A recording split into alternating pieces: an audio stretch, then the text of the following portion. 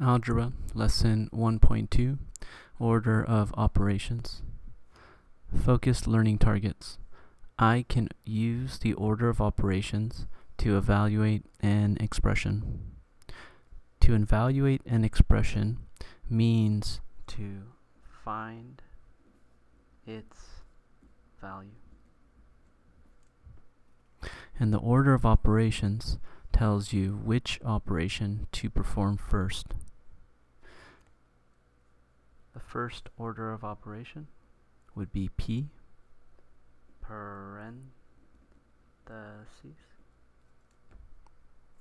The next one would be E, the exponents. The next would be M, multiplication. The fourth would be D, division. The fifth would be A, addition. And the last is S, for subtraction. An easy way to remember this is PEMDAS. PEMDAS. Another easy way to remember this is to use please, excuse, my dear Aunt Sally. Parentheses, exponent, multiplication, division, addition, and subtraction.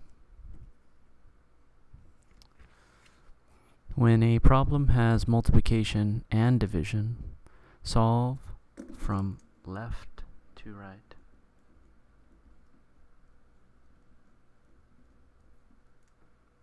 For example, we have 24 is divided by 2 times 6. So if we're solving this from left to right, we'll do 24 divided by 2, which is 12, times 6. Then we will do the 12 times 6, and that's equal to 72. When a problem has addition and subtraction, solve from left to right.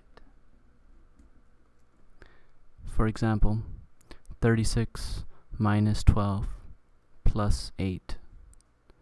We'll start with 36 minus 12. We'll get 24 plus 8.